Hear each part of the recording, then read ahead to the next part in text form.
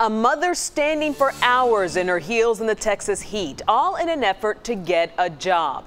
Now that's dedication. We received emails today from people who were impressed, so we went out to see it for ourselves. Here's Channel 8's Monica Hernandez. Well, we get news tips every day, but it's not every day that someone is so inspired by something they see on a street corner that they give us a call. Well, that's what led us to this corner at Lamar and 30 West in Arlington. This is what it's come down to, folks. Usually when you see someone with signs at a street corner, they're asking for a handout. Hey, at least they know I'm willing to work hard. But Akina Brodiak is asking for work. I'll try anything because at this point I need a job. Even with a degree from UTA, Akina hasn't been able to find one.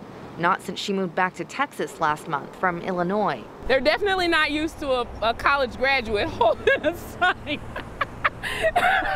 But here I am. She's staying positive because she's not just here for herself. Sassy Sasha.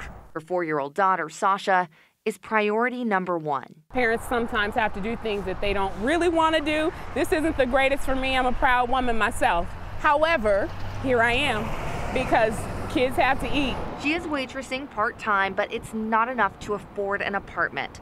So for now, she's staying with family. She says she was inspired by this man who was homeless in California. He held up a similar sign last week and went viral. He got hundreds of job offers.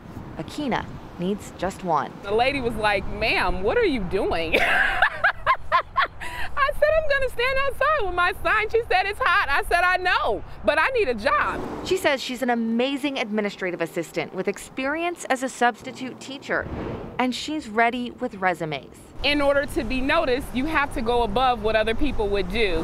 And if that means holding a sign near I-30 asking for work, well then, Akina will be back tomorrow. Monica Hernandez, Channel 8 News.